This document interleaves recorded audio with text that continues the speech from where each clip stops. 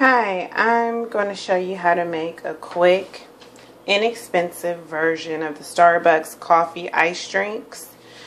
This is a very versatile thing because you can also blend it in like a blender or NutriBullet or, just anything that crushes ice and actually make the crushed iced coffee drinks.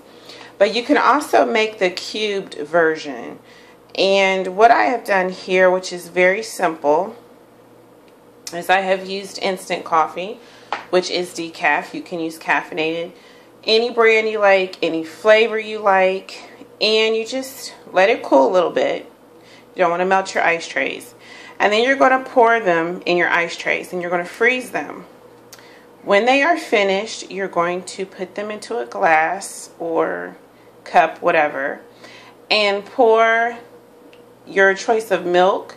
It could be almond milk, cashew milk, it could be regular milk, 2% milk, skim milk, whatever have you, and add the sweetening of your choice. It could be sugar, it could be sweet and low, it could be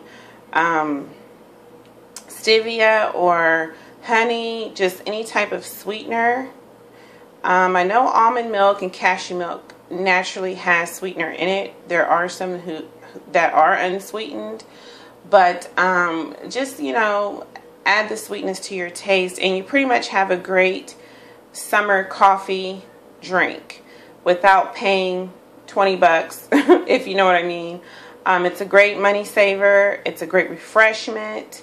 If you love coffee, like you're a coffee person, this is right up your alley. This is a great thing to do. I would suggest when you do make the coffee to pour in your ice trays that you make it a little dark, very flavorful, because you don't want like a weak coffee drink or weak coffee ice, if you will. So you'd make it a little stronger than your usual morning cup of coffee. So I hope you enjoy. This is very inexpensive, wonderful thing to do for the summer, and I hope you subscribe or comment. Thanks for watching.